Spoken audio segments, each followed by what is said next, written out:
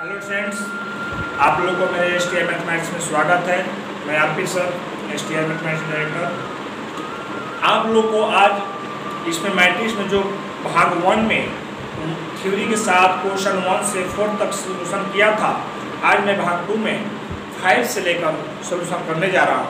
ध्यान से देखिए, आज का क्वेश्चन आप लोग का है एक 3 गुणे 4 अवयव की रचना करना है जिस अवयव निम्नलिखित प्रकार से प्रदत्त होते हैं। इसी की सहायता से हमें ज्ञात करना है। ध्यान दीजिएगा, 3 गुणे 4 यानी 3 के रो होना चाहिए और 4 का कॉलम होना चाहिए।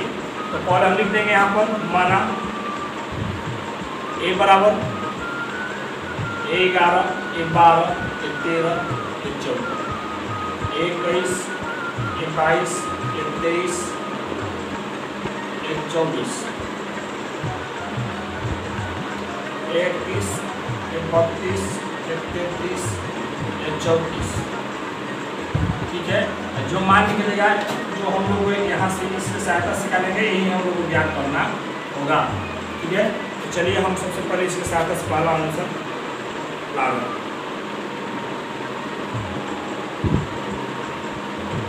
यही है। चलिए पहले A11 आई के एक ध्यान दिया, आई के जो मान होता है एक ये हो गया और जे के मान ये 1 हो गया। इसके साथ समझाना पड़ेगा 1/2 माइनस नोट हो गया। 1 के जगह हम क्या रखेंगे, आई के जगह पर 1 प्लस 1। ठीक है, इसको हम कीजिएगा तो 1/2 होगा और ये होगा -3 और +1। इसको हम कर दीजिएगा 1 बराबर 1/2 और ये हो गया -2 और -2 को हम निकाल दीजिएगा तो 1/2 गुने 2 हो जाएगा, कट हो जाएगा -1, केवल 1, सॉरी 1 हो गया। तो यहाँ पर 1 हो गया ही डायरेक्ट। इसी तरह हम सब का मान निकाल रहे हैं, बारी बारी से ध्यान से देखिएगा। ठीक है, ये 12 का मान कुछ करना नहीं है, तो देखते जाइए है, आपको समझ में आ जाएगा। ये माइनस यहाँ पर क्या हो गया -3,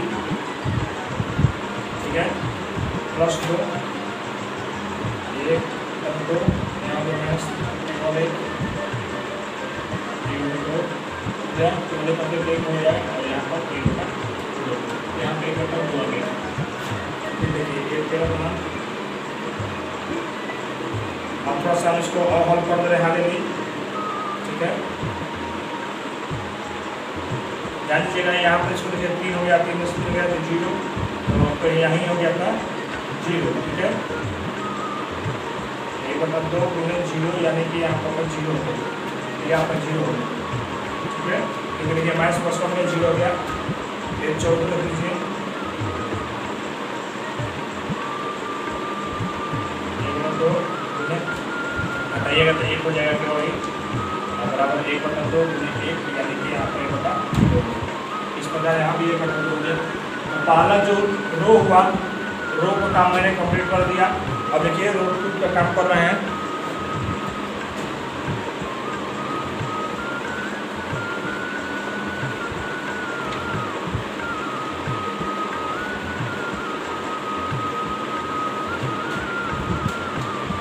रो 2 में यानी 21 के मान 1/2 -3 गुणे 2, ठीक है, और +1 इसको हम कीजिएगा तो 2 -1 +1 यानी आपका आ गया 1/2 और ये +5 हो जाएगा, तो 5/2 हो जाएगा, यानी 5/2 यहाँ हो गया। इसके बाद ये देखिए 22, 1/2 3 गुणे 2 +2 1/2 -100 +2 1/2 गुणे 4 हटा दीजिएगा तो 2 हो जाएगा, 2 हो जाएगा।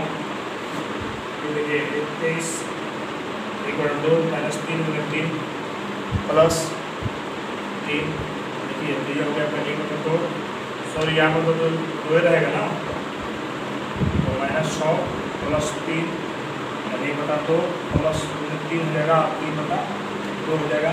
तो यहाँ इस तरह की 2 हो गया, इसका 3/2 हो जाएगा। देखिए 24 से 1 1/2 -3 गुणे 2 +4 1/2, ठीक है। फिर देखिए -100 +4 हटा दीजिएगा तो 1/2 गुणे 2 हो जाएगा, 2 करिएगा तो बराबर 1 होगा, यहाँ पर 1 आएगा। अब हम निकाल रहे हैं R3 के मान। यहाँ 2 3 को मान क्या हुआ है,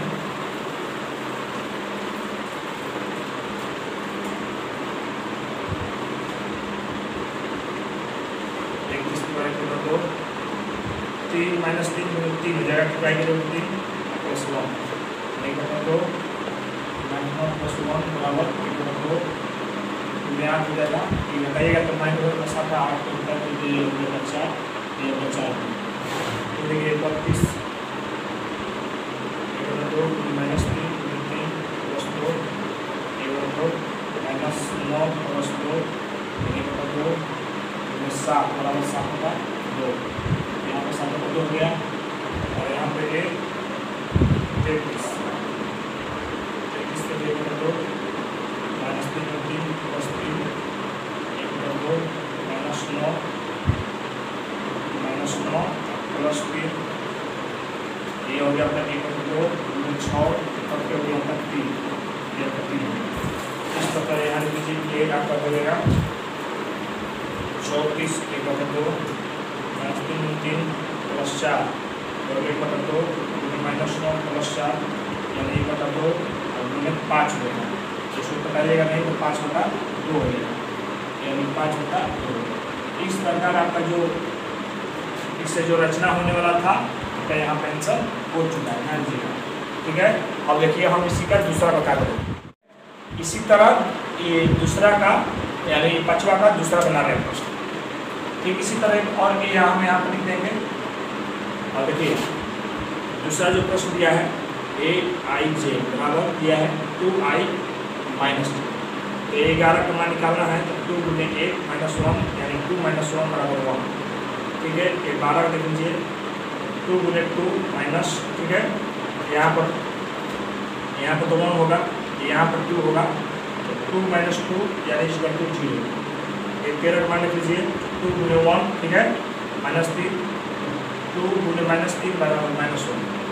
ठीक है, यहाँ पर देखिए 14 मान 2 गुने 1 माइनस 4 2 माइनस 4 यानी माइनस। इस प्रकार के 11 12 13 14 मान रख दिया, यहाँ पर मान रख दीजिए 1 0 माइनस 1 माइनस 2। ठीक है, और देखिए यहाँ पर निकाल दे रहे हैं 21 है, 21 देखिएगा यही ना है 2 गुने 2, ठीक है, माइनस 1 यानी 2 गुने 4 1 बराबर 3। तो देखिए 22 मान लीजिए 2 गुने 2 माइनस 2 2 गुने 4 माइनस 2 बराबर 2। तो देखिए 21 के बाद 2 गुने 2 माइनस 3 4 माइनस 3 बराबर 1।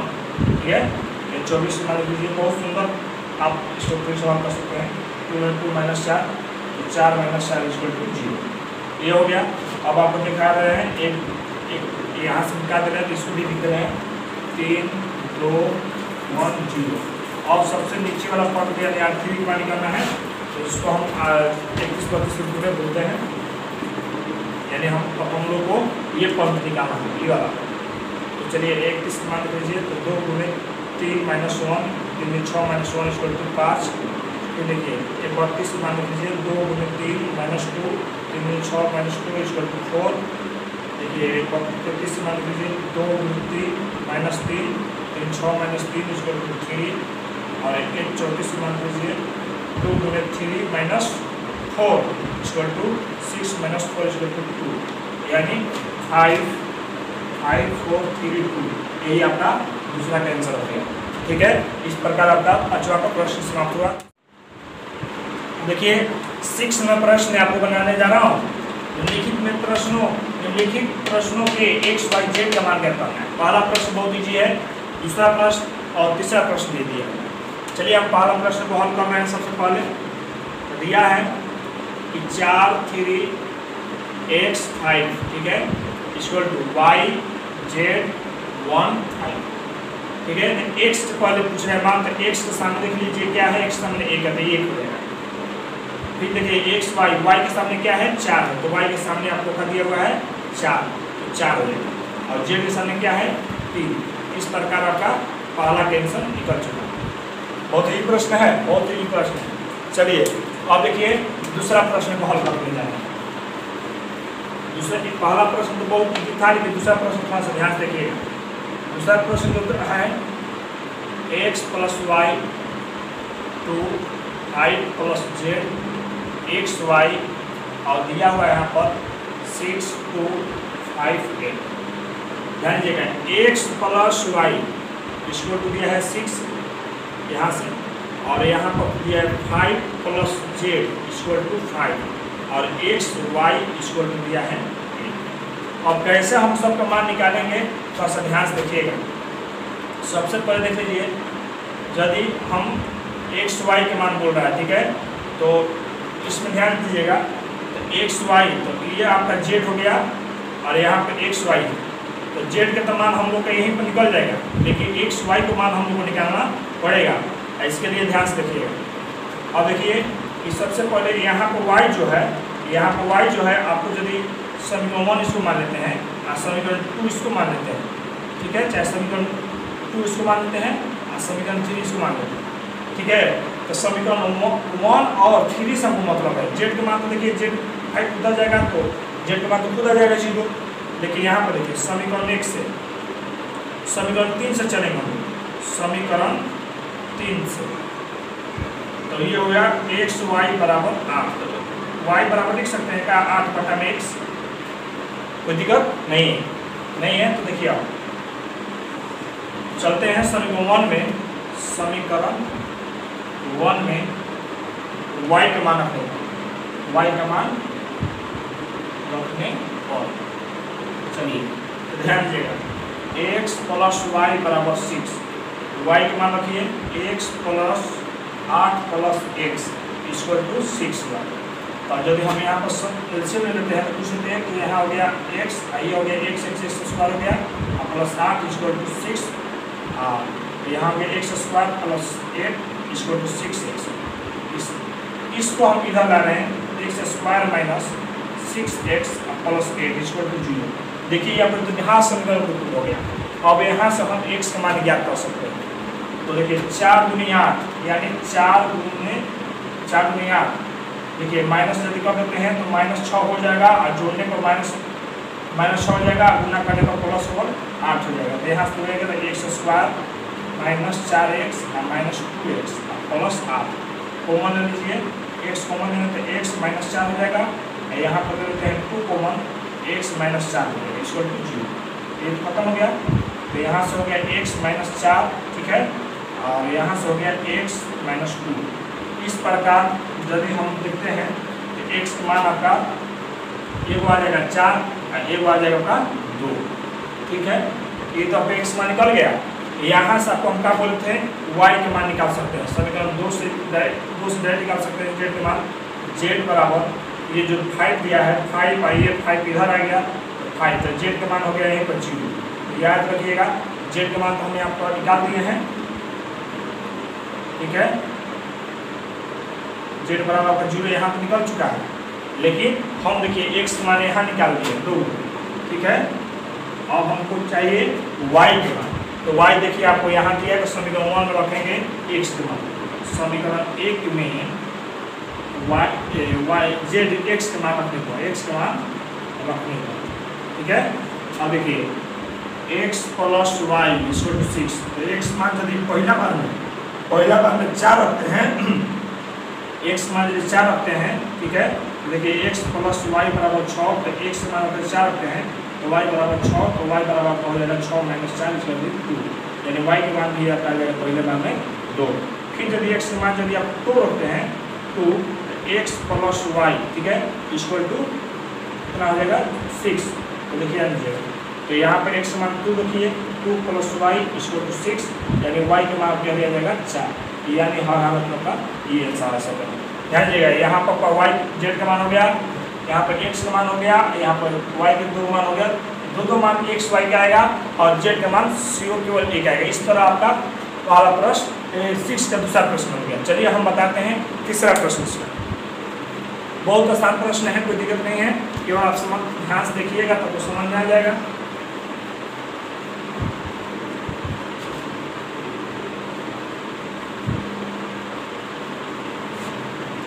अब देखिए तीसरा प्रश्न जो दिया हुआ है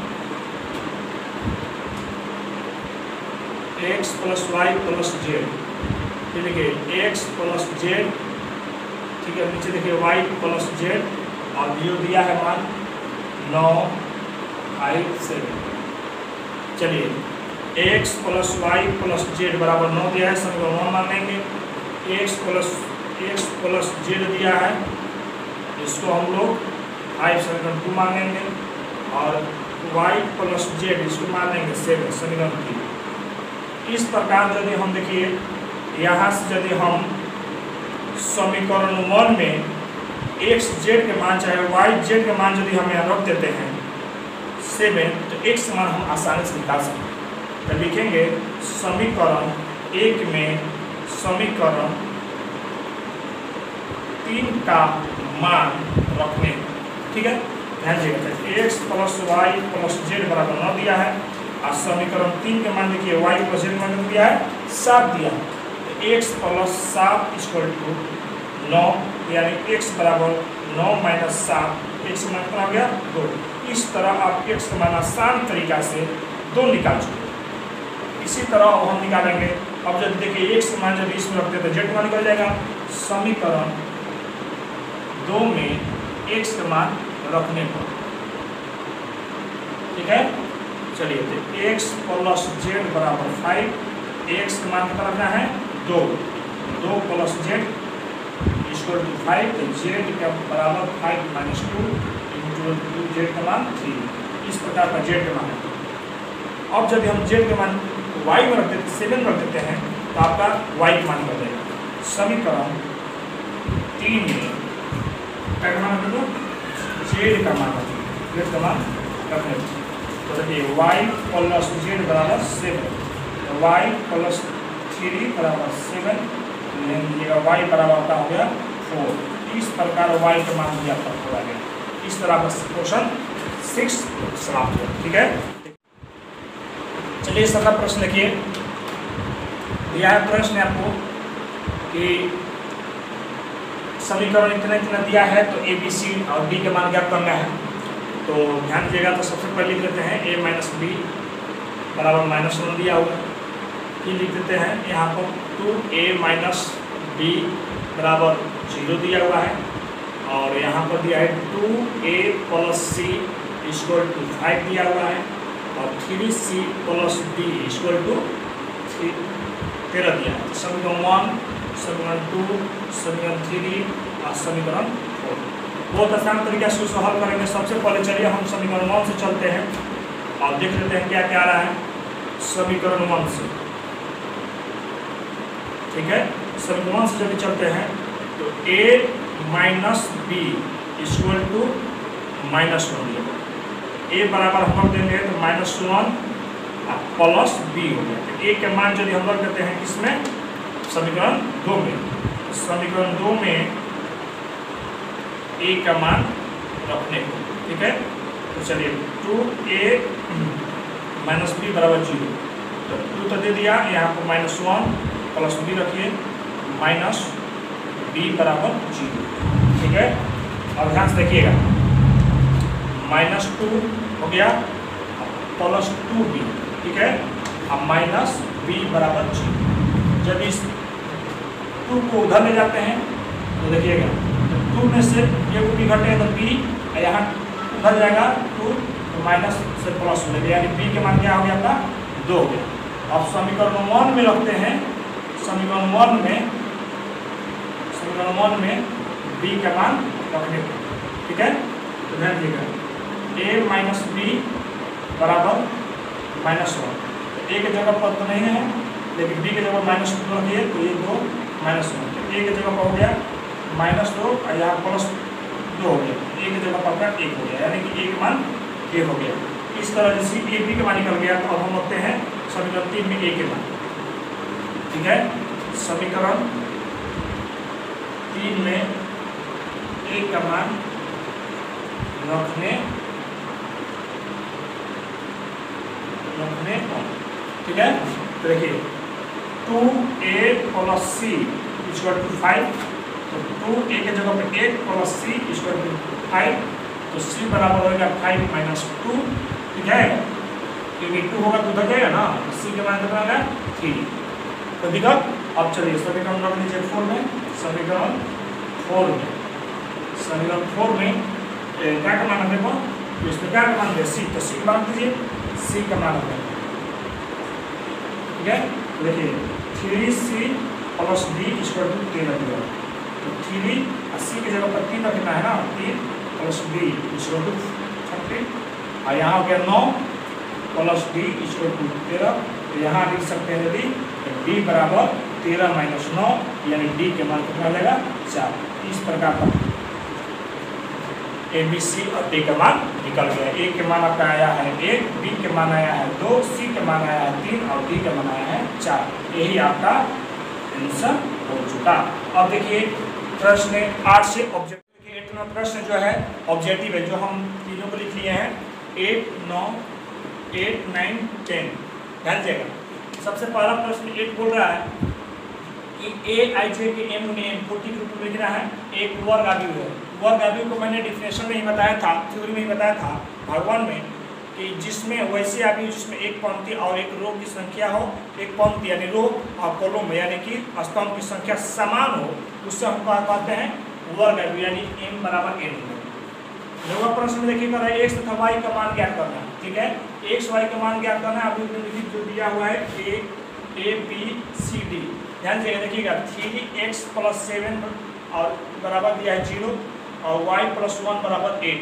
आप यदि यहीं से यदि चाहते हैं तो आपको x y का मान निकल जाएगा। यदि देख लेते हैं, आपको हॉल करके यहाँ दिखा देते हैं थोड़ा सा रफ करके नीचे, तो 3x मान लीजिए 3x प्लस 7 इक्वल टू कितना दिया है यहाँ पर 0।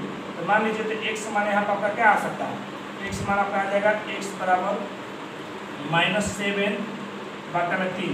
अब देखिए -7 बटा में 3 कहीं है इसमें, तो कहीं नहीं है। और देखिए y के मान आप दर्ज कर रहे हैं, तो y प्लस 1 बराबर दिया है 8, तो y बराबर हो गया आपका y बराबर 7। देखिए y के बराबर 7 देख लीजिए मान तो दिया है, लेकिन यहाँ पर ये नहीं दिया है, यानी संभव करना नहीं है, यानी b हो जाएगा आंसर। इसका आंसर इसमें नहीं, ठीक है। चलिए अगला प्रश्न देखते हैं 10 नंबर प्रश्न। 10 नंबर प्रश्न बोल रहा है 3 कोटि के एक ऐसे आव्यूह के कुल कितनी संख्या होगी जिनके प्रत्येक प्रविष्टि 0 या से 1 होगा।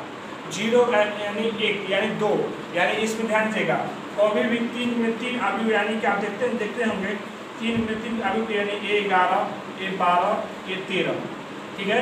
इस प्रकार आपका 3 में 3 यानी 9 हो जाता है, ठीक है। जैसे A21, A22, A23, ठीक है, A31, A32, A33। देखिए ये आपका कितना हो गया 3 में 3, ठीक है।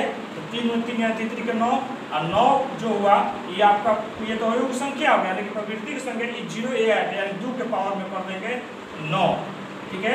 इस प्रकार हॉल इसको कर दीजिएगा, 2 में 2 करेगा तो 512 आएगा, यानी डी इसका आंसर होगा, ठीक है।